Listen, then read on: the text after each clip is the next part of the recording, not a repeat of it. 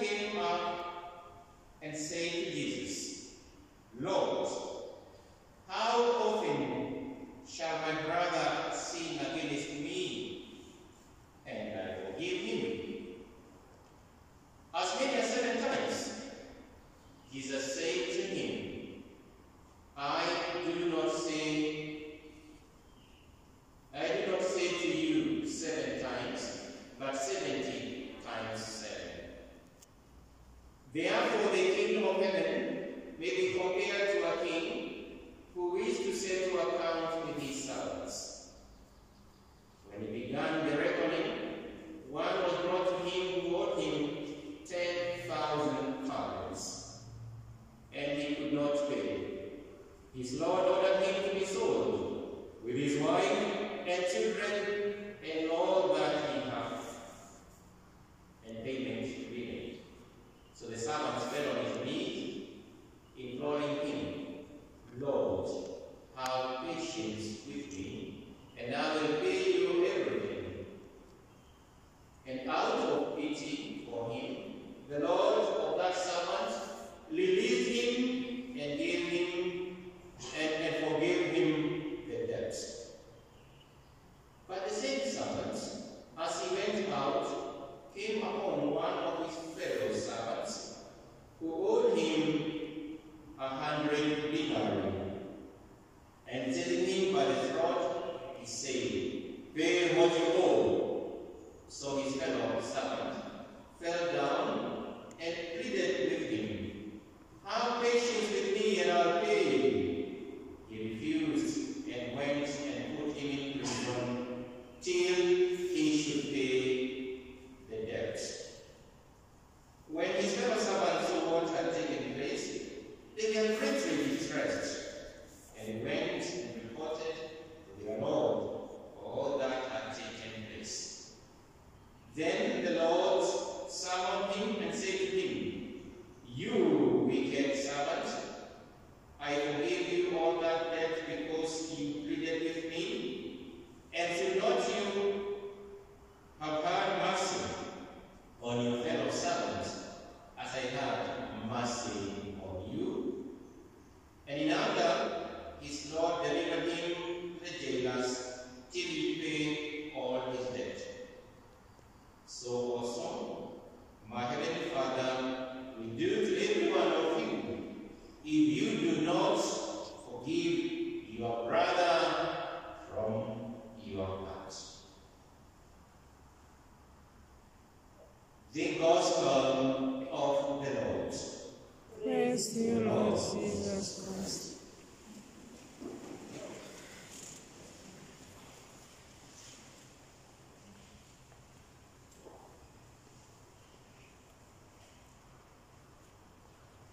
Tumsifu Yesu Kristo. Milele na milele, amina. Tumsifu Yesu Kristo. Milele na milele, amina. God is good. All the time. And all the time. God is good. And that is nature. Wow. And I am a witness of the Lord's goodness. Dear friends, the subject of forgiveness is a subject that is very dear to the Lord. It is very dear to the church. Indeed, it is the core of us being in the church. Because we are in the church not because we are perfect or we are righteous, no, but because we are sinners, and the Lord has had pity on us, and therefore has forgiven our sins. Today, from our readings, from the first reading from the book of Sirach, and the second reading from St. Paul's epistle to the Romans, and from Psalm 103, that we have responded very well. The Lord is compassionate and gracious, slow to anger, and rich in mercy. And our gospel that invites us to forgive, not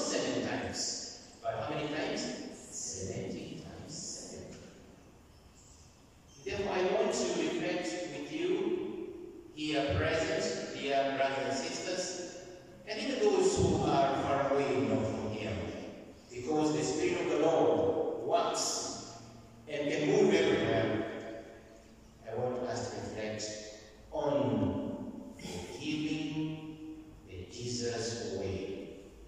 Forgiving the Jesus way.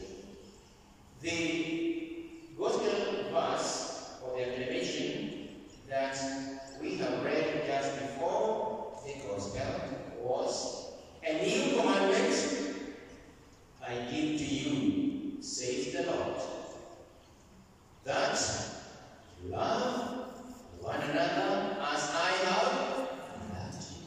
How has the Lord loved us? The Lord has loved us to the extent of forgiving us our sins. The Lord has loved us to the extent of accepting to take our human body that is so limited, that is so useless, to die on the cross for us, that he may forgive us our sins. So forgiveness is what really made Jesus Christ, as we say in theology, become incarnate and born of the Virgin Mary, so that he would forgive us and teach us how to forgive. The first reading of the book of Sirach is telling us, forgive your neighbor and you will be forgiven when you pray. It is a very rich reading. The book of Sirach is a very important book. It was written at a time when the Israelites were living somehow the ways of the Lord, and they were not able to grasp the commandment of God. And many times they would want to forgive only those who were their friends, only those who were Israelites. And therefore the book of Sirach was written in that background where we are called to know that forgiveness is for everybody. And we are told, he that takes vengeance will suffer vengeance from the Lord. Because at that time, the rule, they call it the rule of the jungle, was the one that was taking really precedence. An eye for an eye, and a tooth for a tooth. But has that rule ended? Is it still with us even today? Isn't it? That I do something wrong to you, and you say to Taonan, isn't it? We shall resist. We even see this in the political arena, where we expect that our leaders should be people who are leading us the right direction. So when somebody does something wrong, another one does even something bad than him, so that they become equal. An eye for an eye, and a tooth for a tooth. Vengeance. But Sirach is telling us that he that takes vengeance will suffer vengeance from the Lord, and he will firmly establish his things. And dear brothers and sisters, we are called today to look deep in our lives and see, really, as the Lord always reminds us in the scriptures, Lord, if you should mark our guilt, Lord, who would survive? Could we survive? Who of us can stand before the Lord and say that they have no sin? Remember the story of Jesus and the woman who was caught committing adultery in John chapter 8 from verse 1 to 10. And everybody, they brought this woman to Jesus. Hey, Master, this woman was caught committing adultery. And Moses in his law told us, such a woman, what should happen? She is stoned until when? Mob justice. We see mob justice today. People are stoned, isn't it? People are beaten. People are even sometimes tortured, that you can even not find the bones remaining. Because everybody is taking himself holier than thou. That is what Jesus is telling them. All of you think, oh, you think you guys are holier than thou? So what did he tell them? Anyone who has never sinned. He never said which sin. Anyone who has never sinned, let him be what? First one. Throw. Did anybody throw a stone?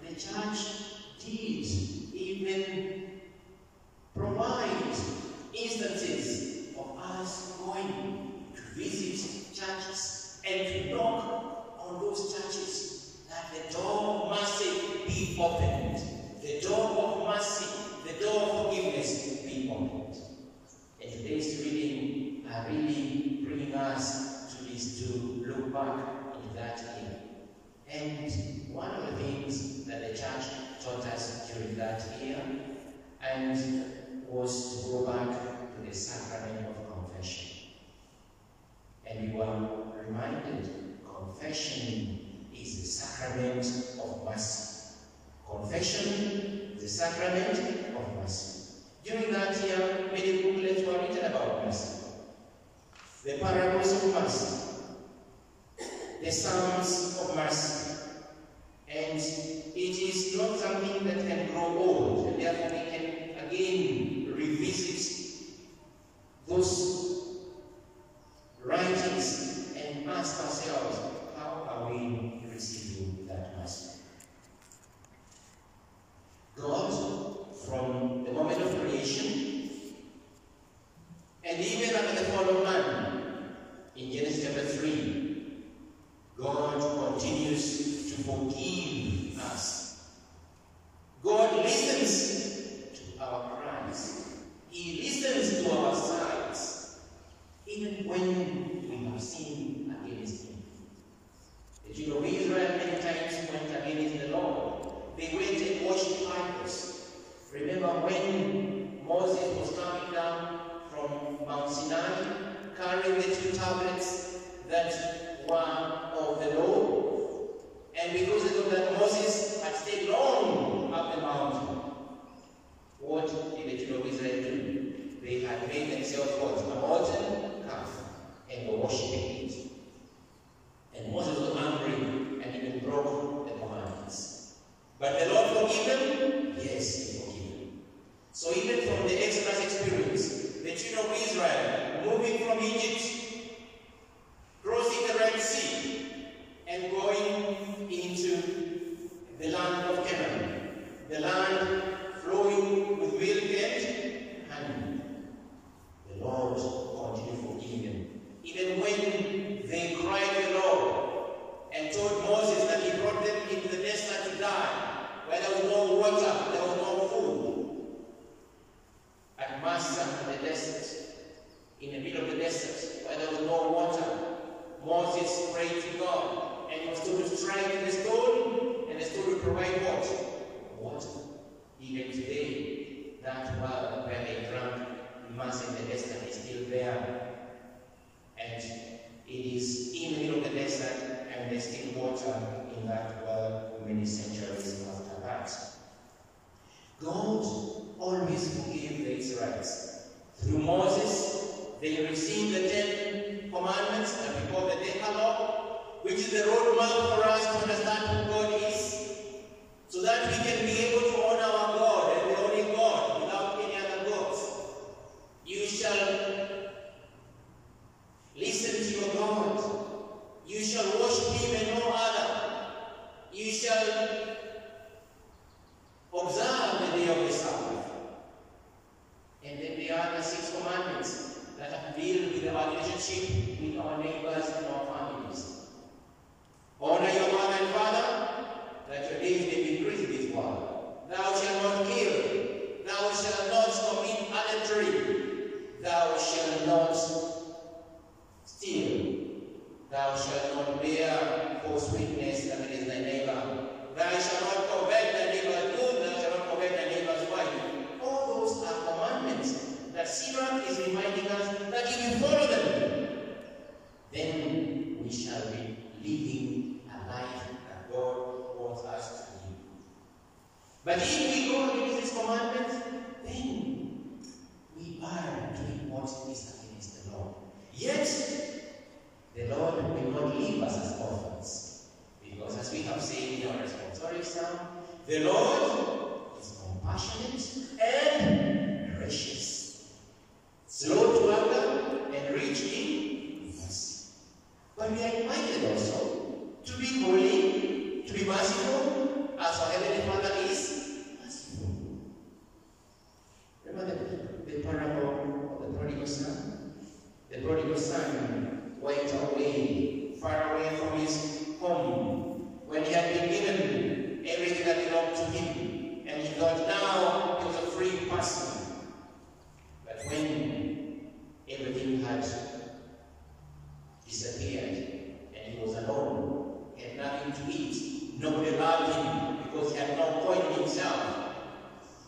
The Gospel of St. Luke chapter 15 tells us that this young man came back to his senses.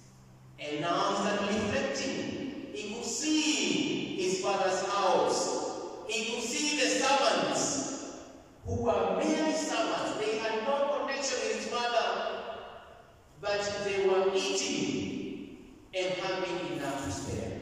And he, here, a son, is far away, dejected, hopeless, and nobody listened to him. So what did he do? He made a decision. And what did he say? I shall arise and go back to my father. But that was not enough. And tell him, Father, I have sinned against you and against heaven. And we know when he went back to his father did not even ask him, when did you take all the money that I gave you? What happened, my son? He just welcomed him, embraced him, and told him, welcome back. Put him a ring on his finger, put shoes on his feet, telling me, I am presenting you to be my son. You belong here. A robe was put on him, and they made a big feast. And they had a great time because the son was lost and he was back. He was dead and now he was alive. Meaning, because we're telling us, when we are in sin, we are lost. Not only are we lost, but we are dead. But God revives us. God welcomes us back to him. The Lord's Prayer that we pray many times during the day because of our prayerfulness, what we say, forgive us our sins as we forgive others. And therefore, it is not only for us to ask God to forgive us, but also to us that we are able to forgive us. And that is what the parable in the Gospel is telling us. That the Master forgave his master for the great debt. We are told that what he was forgiven was so much. He owed the master 10,000 talents. 10,000 talents. And a talent was like the wages of one man, perhaps. And those were 10,000 talents. While the denarii was a wage for one day. And this other guy was only owed how many? 100 denarii. While he owed his master 10,000 talents. Yet he was forgiven. And after pleading, he was forgiven. But when he meets this fellow servant who owed him 100 denarii, it is not something that was small, because if a denarii is one day's wage, that means he was owed 100 days' wage. That is not little money, isn't it? Yet, he did not see what had been forgiven. He only saw what he had not been paid. My brothers and sisters, when we go before the Lord and ask him for forgiveness, what are we seeing? Are we seeing only what we are owed and not seeing what God has forgiven us? At the cross, Jesus has forgiven us. Jesus has cancelled our debt.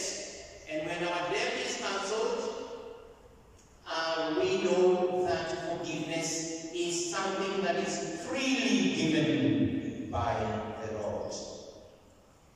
It is something that the Lord gives freely. He died on the cross without being coerced by anyone. And therefore, are we ready, my brother and my sister, to receive that forgiveness, that experience that is freely given on the cross, dying for me and you, without asking for me anything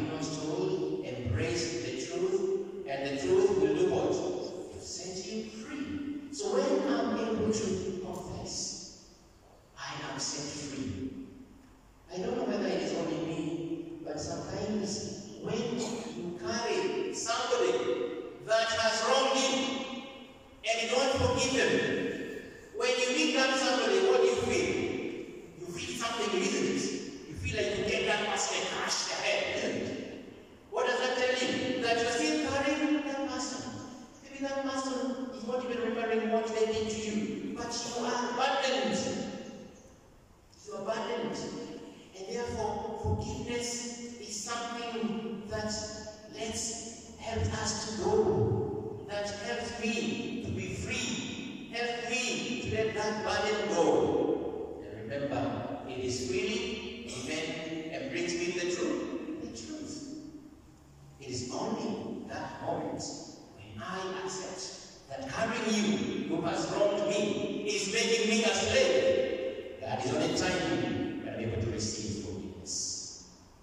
But when I still go on carrying it, I become a slave of myself and never experience the truth.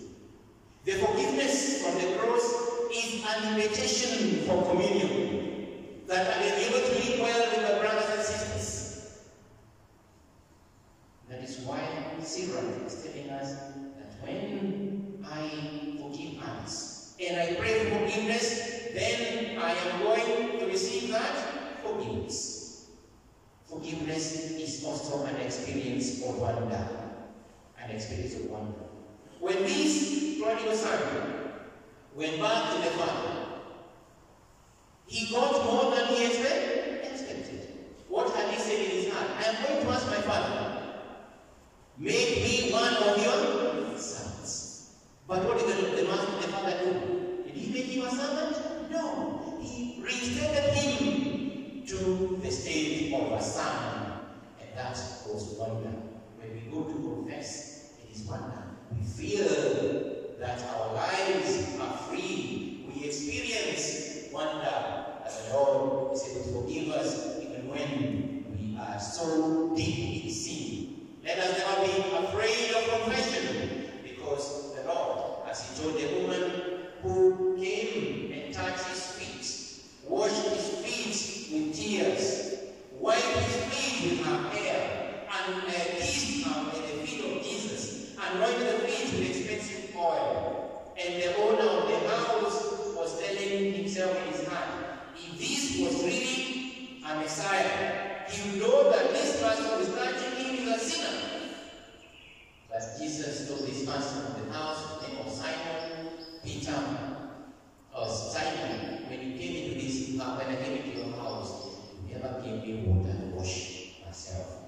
When I came into your house, you never gave me a kiss. When I came into your house, you never gave me oil to anoint my head. This woman has washed my feet with her tears. She has kissed my feet. She has anointed my feet with oil. How many sins are forgiven? Dear brothers and sisters, we are called to experience that wonder of forgiveness. That wonder that we receive in the sacrament of reconciliation. St. Benedict, in the year 2012, had this to say about the sacrament of reconciliation. Pope Benedict is the Pope Emeritus who retired before Pope Francis was elected. This is what he said. The sacrament of reconciliation, which begins with a look at one's actual condition in life, contributes uniquely to achieving that openness of heart, which enables one to turn one's gaze to God so that he or she may enter one's life. So that to turn one's gaze to God, that he may enter into one's life. The certainty that God is close and his mercy awaits the human being, even one who is involved in sin, in order to heal his weakness, and the grace of the sacrament of reconciliation. Just listen to this. The grace of the sacrament of reconciliation is always a ray of hope for the world. Are we not lucky in our Catholic Church to have the sacrament of confession? My brother and my sister, why are you keeping away from this sacrament where God is entering into my heart, into your heart, and forgiving us our sins? At the cross, God paid all our debt by forgiving us. He even prayed on the cross, Father, forgive them, for they do not know what they are doing. At the cross, when blood and water flowed from his side. When the soldier pierced the side of Jesus, and was the cleansing font where all of us are welcome to go and experience forgiveness. Before the Passion of Jesus Christ on Good Friday, on Holy Thursday, Jesus Christ established the Eucharist at the Last Supper. And the Eucharist invites me and you, my brother and my sister, to that daily cleansing. When I receive the body of Christ, then I'm cleansed of my sins. When you receive the body of Christ, then the darkness of sin, when I have prepared my world, myself well, that darkness of sin goes. And I've seen that in bit earlier, the sacrament of confession. Let us not keep away. In fact, if there's anything that holds our church together, it's the sacrament of confession and the sacrament of the Eucharist. Let us embrace the two, and we shall always experience the mercy of God. Yes, this is forgiving the Jesus way. Peter, who was close to Jesus, even suggested, Master, how many times should we forgive? 7 times? I was saying 7 times is quite many times, yeah? 7 times is many. Or is it not? Is 7 times many times? It is. Because even us, how many times do we forgive?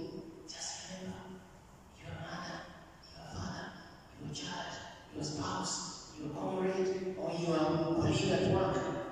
Wanakosea mara moja, ya pili umenizoea. Sio? Umenizoea. Sikusamehi tena, juzi ukanikanyaga, leo umenikanyaga. Kwenda huko, isn't it? And those how many times? 2. Is it possible to forgive 7 times?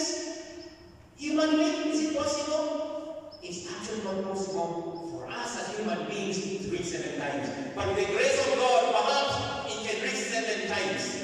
What about 7? What about 7? You know, when I look at Jesus, it says 70 times.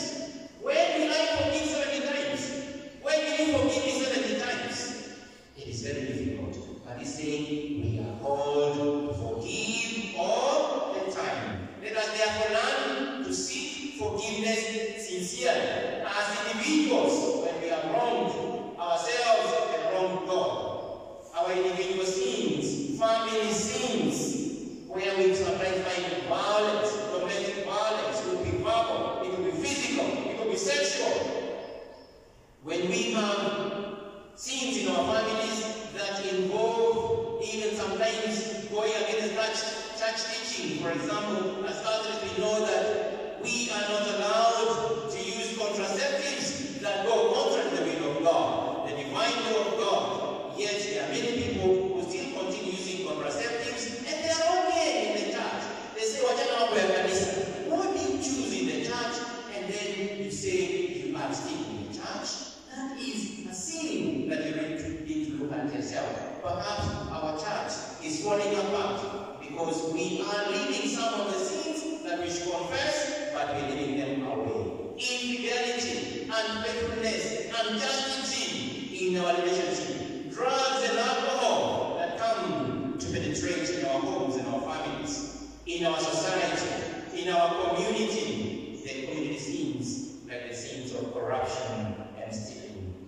Ignorance in our families, ignorance in our country, failure to be involved in our children's education, letting the government introduce what they are really trying to introduce for our children, comprehensive sexual education, and we are still waiting since the government is doing all right. We have to arise and be involved in the education of our children. Yes, even be involved in the leadership in our country, our leaders when they have failed, but we cannot do that, my brothers and sisters, when we are far from the Lord. When we have not experienced that mercy from the Lord, when we have not embraced that wonder of forgiveness, that free gift that is being given to us. Today, I am called to enter in forgiveness in Jesus' way. It is a journey. It is not easy. I cannot wake up one day because you have wronged me and forgive you. It's a journey. I was reading the story of a young lady who was walking sometime in the woods. she was walking with her boyfriend. And they were attacked by 3 men who had guns and knives. And they beat him up and slashed this young man and eventually shot him. And then they raped this girl. And Providence, she did not die. These 3 men were caught by the arms of the law. It was a tedious experience in the law courts, and 2 of them were condemned to die and 1 to life imprisonment. And she was happy when this happened. But later on, when she was asked, "Are you happy now that they're in prison?" she was never happy. The only moment she was happy is when she was able to release, not to have vengeance, because when they were being sentenced and they were put to kill, they said, "Yes, that's what they deserve. They killed my boyfriend and can rape me." That was something that was in her heart, and that vengeance had happened. But until she moved from vengeance to letting go, to asking for forgiveness from the Lord, then she was never free. And she said later, many years later, it is only when she released these people from her heart that she was free. Not because they were condemned to death or condemned to imprisonment, but when she was able to release them from her heart. Brothers and sisters, forgiveness is a journey. Forgiveness is a spiritual journey. It is not vengeance. It is seeking God's mercy in our lives. If, Lord, you want to look at our sins, Lord would somebody, perhaps not me, perhaps not you. The one who has never sinned, let him be the first one to throw what? To throw a stone. Today, as we look at forgiveness, the Jesus way, I'm inviting myself and all of you, let us take this part of the spiritual journey of our hearts to seek not vengeance, but forgiveness. To embrace this freely given mercy of God on the cross, in the church, in the scriptures, in the sacrament of confession, and the sacrament of the Eucharist, that the Lord may walk with us. Brothers and sisters, let us today walk with Jesus. Father, forgive them, for they don't know what they are saying. What they are doing is our invitation. And if there's anything that is making you never go to confession, start your journey now. Start that spiritual journey now. If you need to consult and to seek counsel, don't wait for tomorrow. Because the day of salvation is now. The time to be saved is now. The time to embrace forgiveness from God is now and not tomorrow. Mary, our Mother, intercede for us. May we be able all the time to do what your Son and Master is telling us. Come to you, to me, or you are heavy laden, and I'll give you rest. Jesus Christ, rest us from our sins. Rest us from our shortcomings, that we may experience that grace of the cross. Tomorrow, the 14th of September, we celebrate the exaltation of the cross, the beauty of the cross, where many people see the cross as foolishness and folly. For us as Christians, the cross is a sign of victory. We come to the cross and see Jesus saving us now and always. Tumsifu Yesu Kristo.